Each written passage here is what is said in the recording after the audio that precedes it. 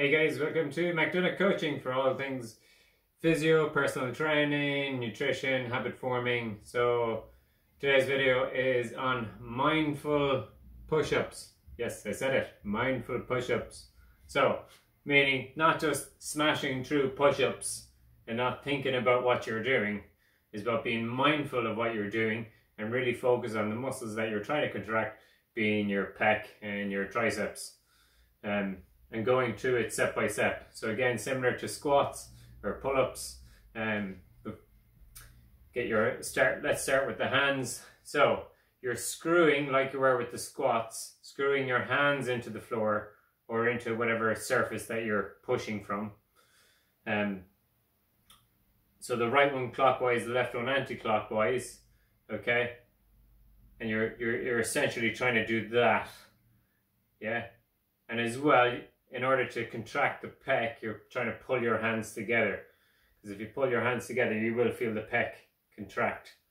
Because the pecs do that and that. So you want to, like you're doing that. Secondly, elbows, we don't want the elbows flared out. You want to keep them in fairly close to your body. So I'd say no more than 45 degrees angle to the body. And then if we go to shoulders next, you don't want the shoulders shrugged up. You don't want to be pushing here. You want to keep your shoulder blades back and down. The shoulder blades will protract and retract in this plane, but you don't want any elevation of the shoulders or scapula. Yeah, so it's here to here. So you will get. And then if you go down to, you want to keep core, abs and your glutes tight during the whole movement. Obviously, if you were doing bench press, you'd be doing the same thing. You'd be bracing your core or your spine. And if you were, the more weight or the more difficult you find push-ups, the more you're going to need to brace your abs and glutes. And then lastly, feet together. Because if you bring your feet together, it's easier to keep your glutes squeezed rather than feet apart. So I always try to keep them together. So yeah, let's get to it. So I'm going to do them on an elevated surface to show you. Okay, and again, standard size is about just a little bit, maybe about shoulder width, a little bit wider. So again, it doesn't matter whether you're doing wide push-ups or narrow ones. Again, the technique is still the same.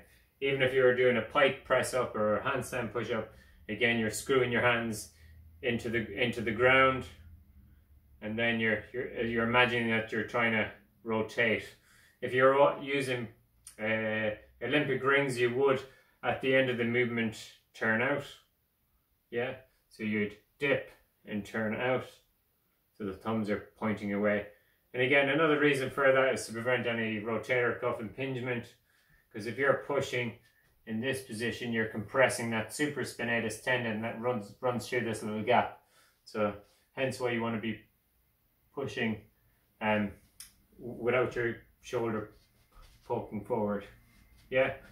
And if you start getting shoulder pain, you need to have a look at your technique, whether you're doing getting shoulder pain with push-ups or bench press. It's a technique problem that you need to correct first before you try to correct mobility. So you're always correcting motor control before you're correcting mobility or tightness of muscle. So always look at that.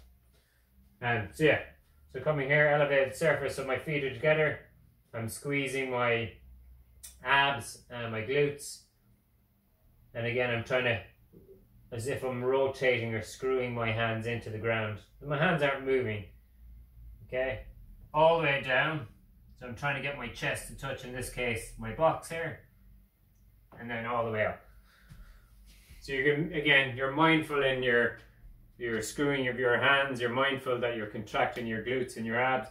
You're mindful that your shoulders are down. You're mindful that you're going to a full range of movement. Obviously, if you're rehabbing from an accident, an injury, you may not go through full range of movement, and then that's okay. But if you're not injured, you want to go through full range of movement. because you could probably smash out 50. Someone might smash out 50 push-ups, but they're quality push-ups, they're full range push-ups. So you're trying to get your chest to touch the floor or whatever surface that you're pushing from. All right, cool. Thanks, guys. Like, share, comment, and any suggestions of videos, ping them in the comments, and I'll do it. Cool. Ciao.